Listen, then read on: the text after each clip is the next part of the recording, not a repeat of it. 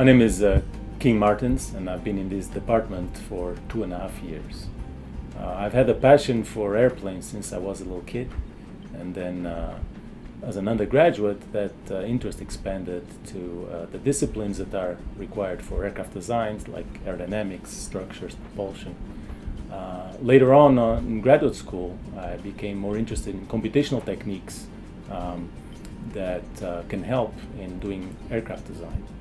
One of the projects I have with NASA is to do the high fidelity design optimization of new aircraft configurations.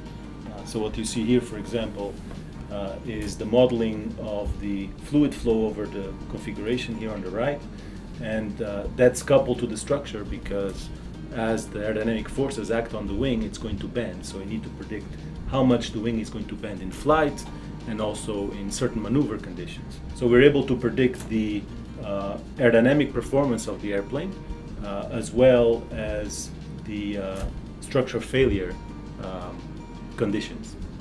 And this is critical if we want to do design. We need to predict the performance and the failure. We asked the question, how can we make the design better? And this is what you see here is a computer algorithm that automatically designs the airplane to find the best possible design.